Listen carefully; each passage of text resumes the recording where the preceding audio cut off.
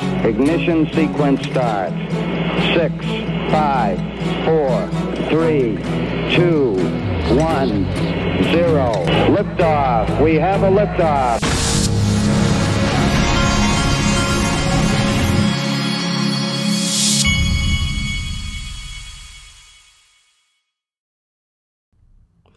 Hey everybody, this is the Digital Asset Investor, and this is interesting.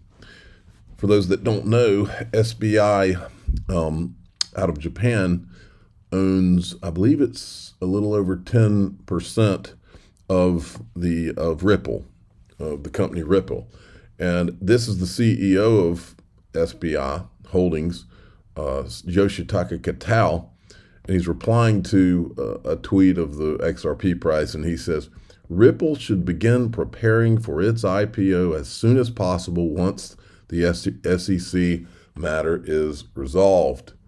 And this is, let me blow it up here. This is Yoshitaka Katal back in the day talking about this. 事業拡大と社会変革を起こすと。例えばリップルで言えば、リップルに投資をしましたと。非常に安い値段で入れてる。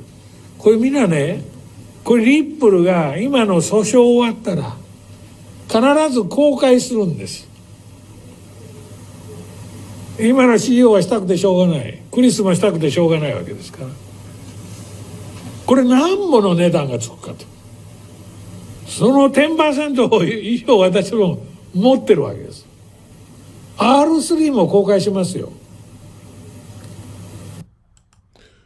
Okay, I do not speak Japanese, don't know how well that translation was, but what I do know is that Link2, my sponsor, has Ripple private equity on the platform, and it's not just Ripple that is, it's not just Ripple that's going to be thinking about IPOs, it's all of the crypto companies are going to be thinking about IPOs.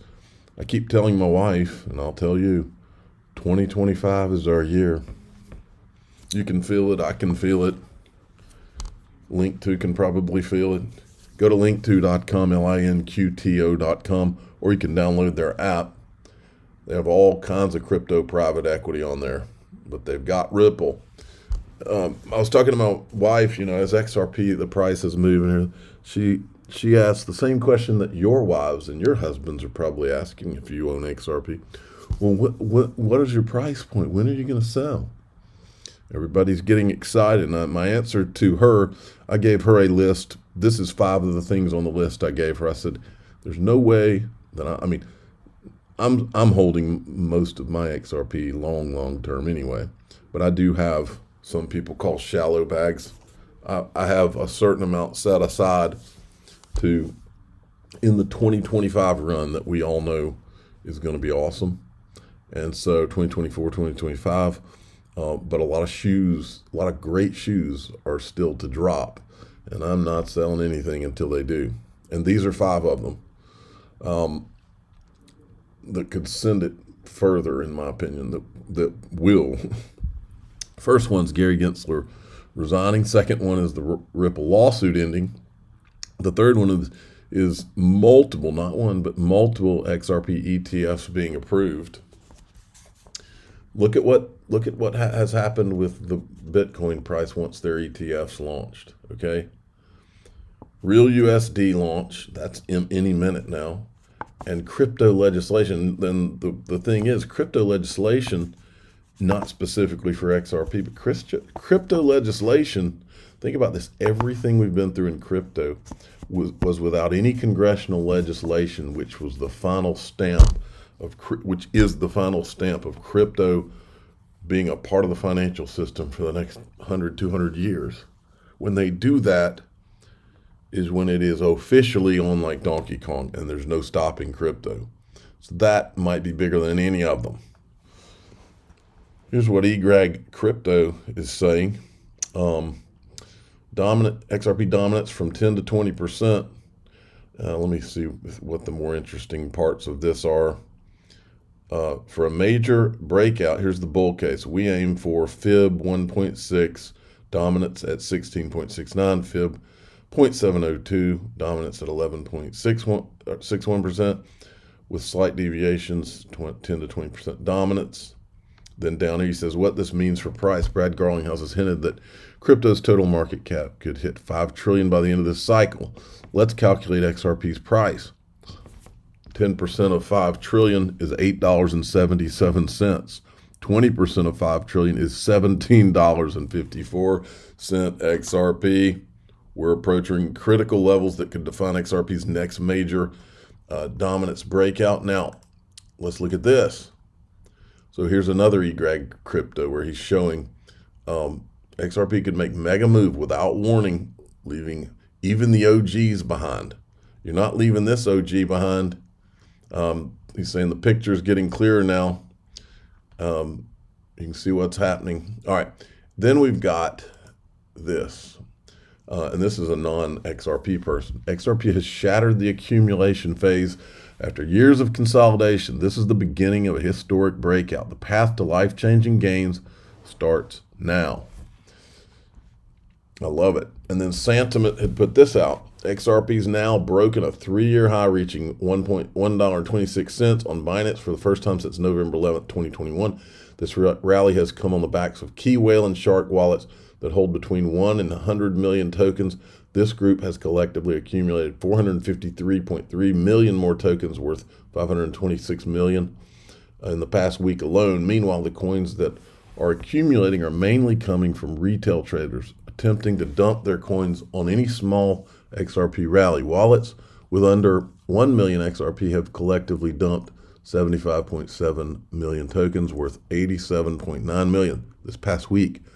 Historically, any cryptocurrency trends to see positive market cap growth when its key stakeholders are increasing their holdings and confidence, while simultaneously retail FUD fuels this growth more. This has been the exact scenario unfolding for crypto's now #6 market cap asset. Brian Brooks did a little thread about Donald Trump. He's one of the guys that's up for being nominated for various things in Trump's administration.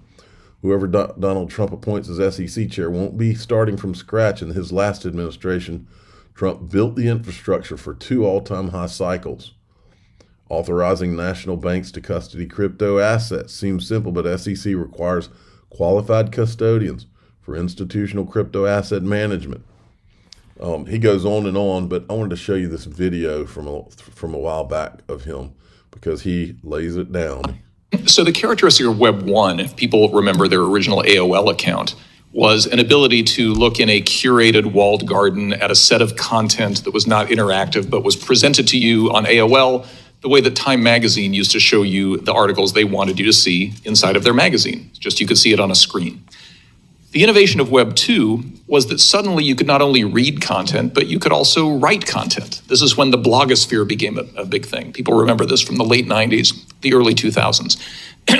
The reason for the centralization of the internet, of course, was that all of that activity was being monetized by a very small number of companies. Facebook, as the chairwoman mentions, Google, and 2 or 3 other companies.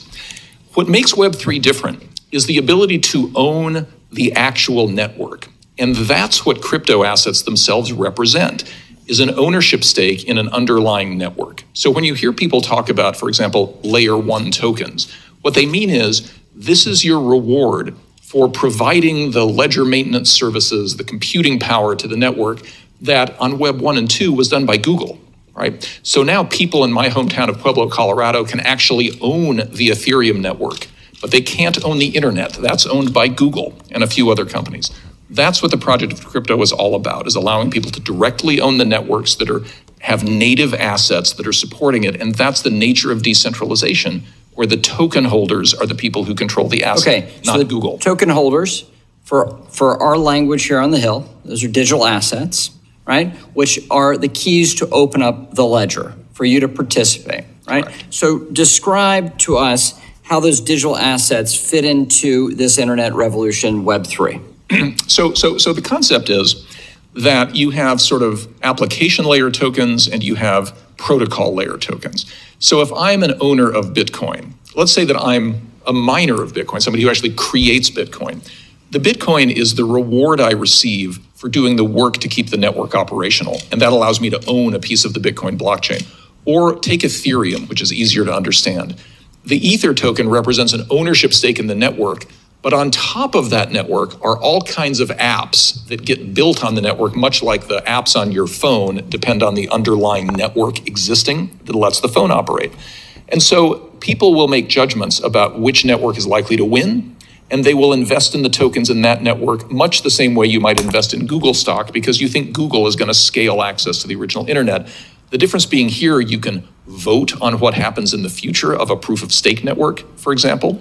You can get rewarded through a proof of work token for maintaining a ledger on something like Bitcoin. But the real message here is that what happens on the decentralized internet is decided by the investors versus what happens on the main internet is decided by Twitter, Facebook, Google, and a small number of other companies. Okay, so getting this layer on digital assets right, for Congress to understand this, everything is built upon that on-ramp to this new internet. So very important for us to be sensitive to how this develops and any actions we take in terms of laws and updating laws to incorporate these new technologies. Yeah, Mr. McHenry, couldn't agree more. And I think when you hear about all of the problems of different big tech companies, the importance of an owner-controlled network becomes clear. Really good clip. Now, what I'm going to do in DAI XRP is that we got more XRP stuff to cover, price and all kinds of different stuff, and we're going to go through that. Also, we're going to talk about the screenings of the documentary. I'm going to be at a screening coming up, so I wanted to talk about that in there, and we'll go there now. I'm the digital asset investor. I'm not an investment advisor. This is for entertainment purposes only. Please subscribe, hit the like button, tell your friends and family. Away we go.